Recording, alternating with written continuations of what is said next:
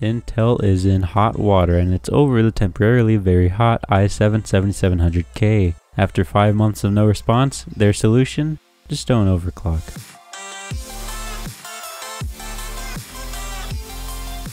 Hey, what's going on everyone? Quick video today on the recent fiasco surrounding Intel and the 7700K CPU. Just recently it's been blowing up, and the whole deal is that the 7700K will temporarily reach high temps, for example from 40 Celsius to 70 Celsius and back down to 40 within a single second. While this issue is just making the rounds now, it's actually been noticed as a problem since way back in January near the Kaby Lake release. Over on the Intel forums back in January, we had this user post this question asking if they should RMA or what exactly the problem might be, if at all possible. Notice that they also stated they are running at stock speeds. Intel and several users had a back and forth for several months, spanning more than 30 pages of replies, including many other people claiming they were having the problems too, when finally, on page 37, Intel's Ronald states this: "The TLDR is don't overclock your CPU because Intel doesn't support that. Obviously, this is a cheap workaround.